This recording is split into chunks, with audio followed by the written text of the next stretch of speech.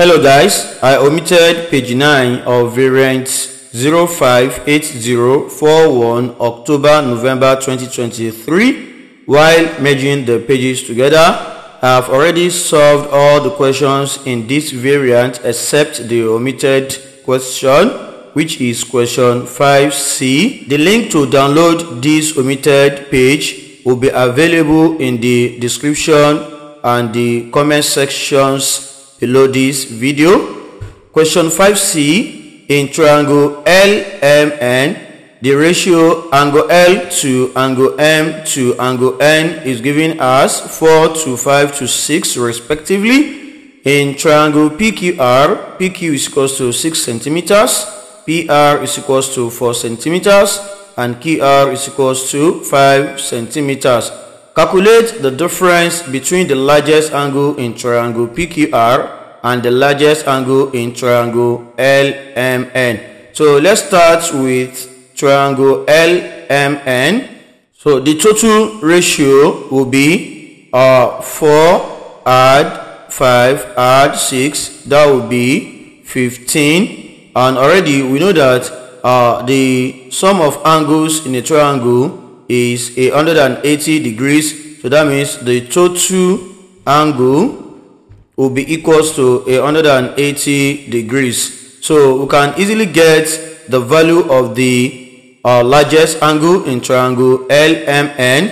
That will be angle N because it has the largest ratio. So that means the ratio of the largest angle, which is 6, over the total ratio, which is 15, multiplied by 180 degrees. So this will give us the largest angle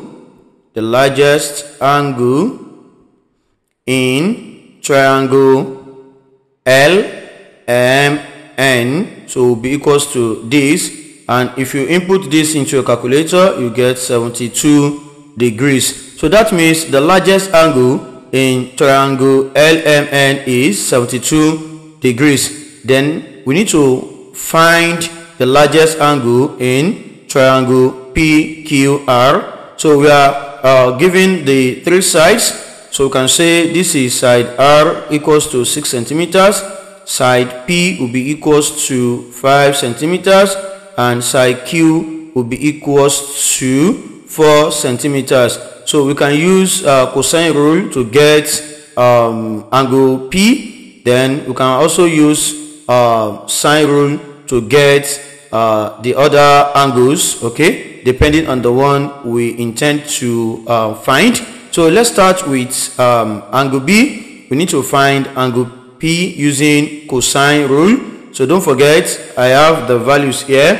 P is equals to 5 centimeters, Q is equals to 4 centimeters, and R is equals to 6 centimeters. So that means we're going to have P squared equals to Q squared plus R squared minus 2 into P into R, then cos P, that's the angle there. So if you key in the values, P is 5 centimeters, that will be 5 squared. Q is equals to 4 centimeters, that will be 4 squared, plus R is equals to 6 centimeters, that will be 6 squared, then minus 2 into 4 into 6, then cos P, then this will give you 25, this will give you 16, this will give you 36, 2 times 4, 8, 8 times 2, 2 times 4, 8, 8 times 6, that will be 48, then cos P, then we have 25 is equals to, if you add these two together, you get 52, then minus minus 48 cos P. Then let's go down a little bit so we can rearrange. So we have 48 cos P to be equals to 52 minus 25. So 48 cos P will be equals to 27. If you subtract 25 from 52, then cos P is equals to 27 over 48. So this will give you a decimal number 0.5625. So we can now find, okay, let me write this, cos P equals to 0.5625. Then P will be equals to cos inverse of 0.5625. Then the value of P is equals to 55.8 degrees to 1 decimal place. Then we can go back to the triangle now. So here we have already found angle P, which is 55.8. Okay, so we can get another angle. Let's say angle R. We can find angle R. Okay, so using sine rule, we can get angle R. So it will be R over sine R, then P over sine P. Okay, so let's scroll down. Okay, I think we can use this place. So we have R over sine R to be equals to P over sine P. Then the value of R is 6 centimeters over sine R. That is the angle we want to get. Is equals to P, which is 5 over sine P. So angle P is 55.8. So we can put sine 55.8. So if you cross multiply and make sine R the subject of the formula, so you get sine R to be equals to 6 times sine 55.8, so divided by 6.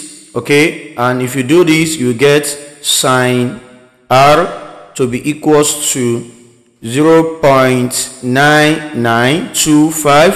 If you take sine inverse of both sides, you get angle R to be equals to sine inverse of 0.9925. So let's scroll down a little bit. So R will be 83.0 degrees to 1 decimal place. So we go back to the triangle PQR. So this will be 83. Okay, of course, the next angle will be the third angle will be less than these two, because these two, if you add them together, so you are having about 130 something. Okay, so that is what you'll be having. Okay, so automatically the third angle is less than 50. So the largest angle here will be 83. Okay, that's the largest angle. So we cannot go back to the question. We are asked to calculate the difference between the largest angle in triangle PQR and the largest angle in the triangle LMN. So that will be 83 degrees minus 72 degrees. So this will give us 11 degrees. So the difference between the largest angle in triangle PQR and the largest angle in triangle LMN is 11 degrees. So this will be the final answer. Okay, so my apology for omitting this particular question. So it will be uploaded in the playlist where you already have the other variants. So have your fingers crossed and be expecting the last variant, which is 058043.